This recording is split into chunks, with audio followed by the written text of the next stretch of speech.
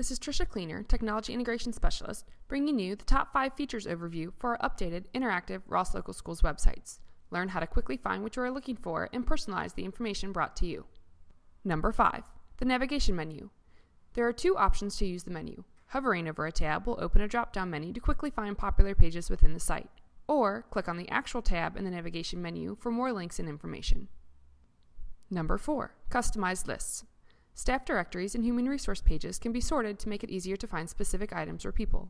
Anytime you see these arrows, you can sort the page by any column. For example, sort the staff directory by grade or by discipline. Number 3, add a building calendar to your own account. If you are already a Google user, click the Google Plus Calendar button below the building calendars. This will allow you to view the calendars in your own Google account. If you do not already have a Google account, you can go to www.google.com to sign up for free. Number 2, search this site. The built-in search feature is a quick way to find what you are looking for.